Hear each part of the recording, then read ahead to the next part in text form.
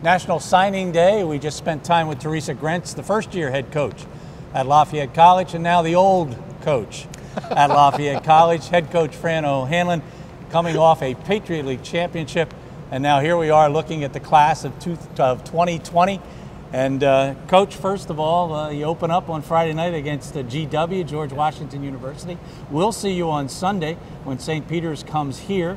So obviously we're getting geared up for some basketball. I'm sure you already are. Absolutely, and I'd like to say the experienced coach. It sounds a little bit better. But as far as, yeah, this is a great time of year. It's exciting. We're starting our season. I know our guys are excited to start it. We've been going through the preseason now for, seems like forever, but it's about 7-8 weeks. And, you know, we have a real tough matchup. This weekend's a really tough matchup for both these teams. But starting with GW, they have almost everybody returning from a team that was in the NCAA last year, and they have high expectations for their team this year. And so it's a great away opener for us. You know, we'll certainly be ready and go down there and compete. Things that are concerns for you, and things right now you feel really good about with this team. Well, I think you probably could get some old interviews of mine and. Rebounding is a concern. You know, that's one of the things. And then we have a number of guys that are going to be put into new roles this year that have not done that right now. So I think we're a work in progress as far as that's concerned. That we're going to see how this team develops, what the personality of the team is going to be. So that's, but rebounding is always one of my concerns. Losing 3 1,000-point scorers is one thing, but losing guys who have been in the system for that long and that many minutes. I remember one year when you lost 5 guys that really overachieved. It was Rob Delaney's year, and I remember talking to you afterwards. You said, "John, it's going to be tough this year. I lost all my teachers." So much of your system depends on that peer interaction. Who are the guys that are taking that role for you this year? Yeah, and you're right. And just to go back on what you just said, Alan Flanagan was another one that was a great teacher for us. I know we lost the scoring, but Alan did a tremendous job as well. Nick has been tremendous, and Bryce has been tremendous as far as being teachers for us. And Nate's done a good job because learning the inside is not easy, you know, because you have to be able to play off the other big guy and off the guards. So I think that those guys have been doing a good job for us, you know, in the preseason. Any surprises?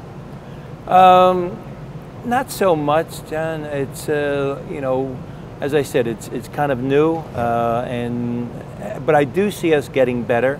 One of the things from the first day we started out until the last couple practices, we're getting better, there's no doubt. But obviously you have to test yourself against other opponents, and that's what we're going to be doing this weekend. Fran, your bench often looks like a toll booth at 5 o'clock as people are in and out and in and out. How's your depth this season? I don't know that, Gary, right now. You know, I mean, what I do think is that we're going to be a better team in January because some of these guys are going to get some experience, and we're going to have to they're going to have to figure out their roles, you know, how they're going to fit in. And you know, if I were to starting out right now, after I get to 7 or maybe 8, I'm not sure who that's going to be, you know. Sometimes it's after 6, you know. But there's talent there, and then we just have to kind of bring it out and figure this out. Fran O'Hanlon's teams can always shoot, and I assume this is going to be one of your better shooting basketball teams. I'm not sure if it's one after last year's team. It's going to be very difficult there, Gary. We will shoot the 3. You know, the basket's always open to the Leopards. But as far as one of my better shooting teams, I'm not sure if that's going to be the case. But although I do think for example, Zach and Bryce shoot the ball as well as anybody that we've had. They're not as big as some of the people like a Seth or a Joey Tazinski, so they don't have as easy a time getting shots off, but they can shoot the basketball. Well, I know you went out and recruited some shooters for the class of 2020.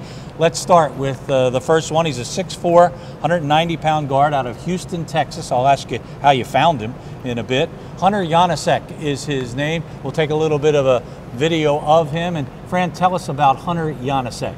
Well, he is one of the better shooters coming out of high school in Texas. And we've kind of gone to the well in Texas a few times. This year's class has 2 guys from Texas, or the class I just brought in. And Hunter is somebody from Houston.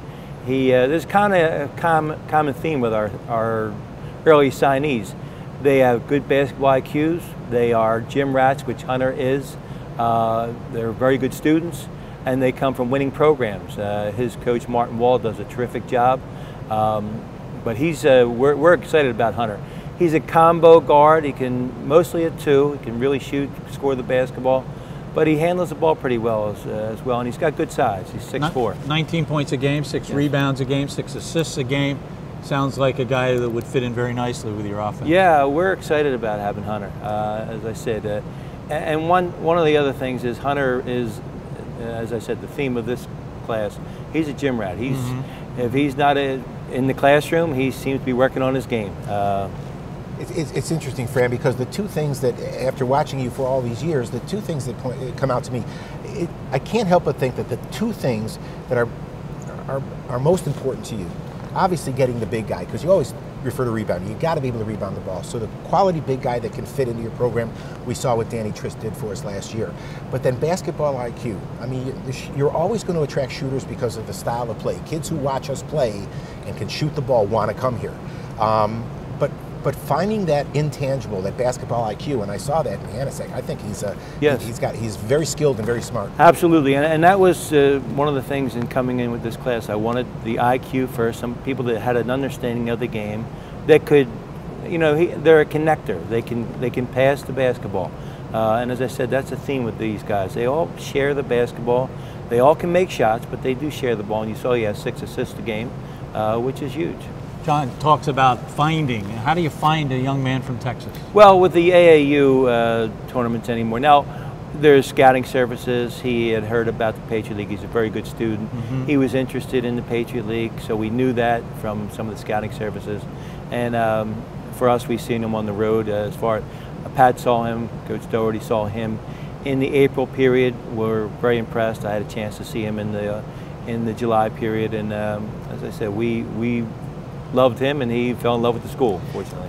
We talked to Teresa Grentz previously about the aura of the AAU, or the current theme of AAU all over the country. We've had a pipeline years past the Germantown Academy, guys that play for Jim Finnerty down there. We know what we're getting fundamentally when these kids come in. What are your impressions, Fran? Is your job made more difficult because kids are, it's kind of a double-edged sword. They're playing all the time.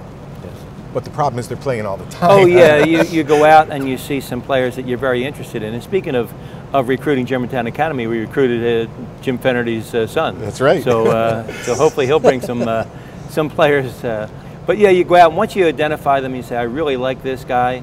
And then unfortunately they keep playing, and you got to recruit because other people start looking at them, and you're thinking, oh my goodness, I hope that maybe he has a family event he has to go to, and he can't make this week's. But no, that's just the way it goes, and we're, as I said, we're very happy to have someone like Hunter in our program. If you want to describe Fran O'Hanlon's basketball players, they have to be versatile basketball players, and that's what Fran got in a 6'2" guard out of Central Bucks West, Cal Reichwein.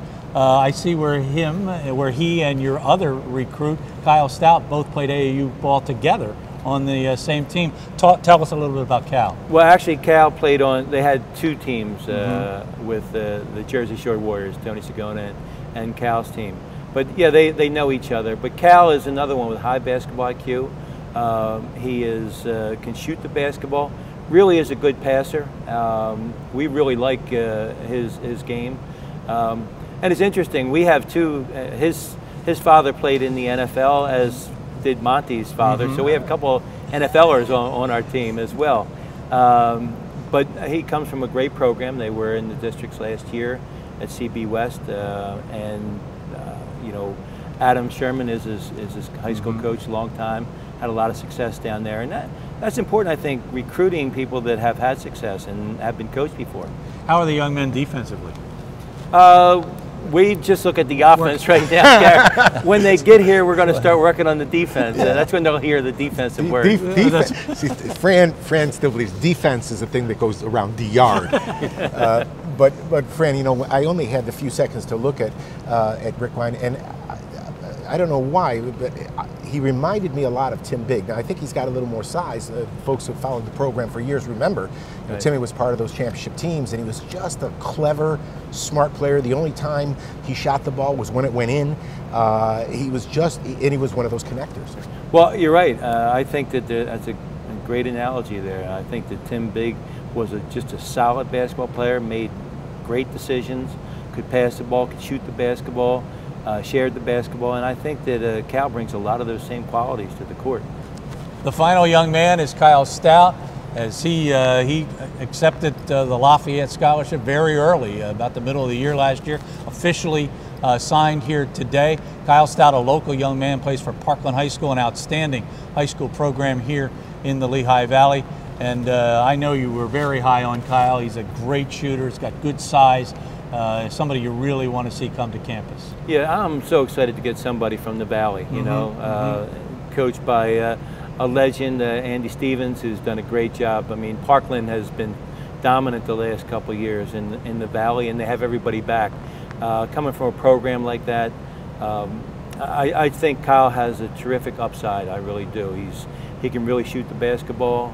He's a great young man, and I think that the Valley's going to embrace him as they already have, and I think it's great having somebody from key element in your system is catch and shoot. I mean, you play the passing game, and I've seen great shooters come in here, Fran, and great shooters out of high school, and it's 2 weeks before they can make a shot because fundamentally they're never going to get that shot off that they got off in high school. I think Kyle comes in ahead of the game. I mean, you watch his footwork, and so there'll be changes, but he's got room to put on weight. But his skill set is perfect for you. Well, he's got a great skill set, and he's got size. You know, he can see over defenses, and I think that helps enormously when you make that transition to college. And you're right; it's so different. I mean, the speed of the game is just so different in college from high school. It's more physical, but I think he's going to be able to make that adjustment quicker. Fran's team opens up on Friday night against George Washington. You will be able to see them on the Lafayette Sports Network at 2 o'clock on Sunday afternoon, when St. Peter's comes into town. Prior to that ball game, special ceremony as the championship banner for the Patriot League from last season will be unveiled here at the Kirby Sports Center. My thanks to both coaches, to John Leone, and to all of you for spending this afternoon with us. Go Leopards. I'm Gary Laubach. Goodbye for now.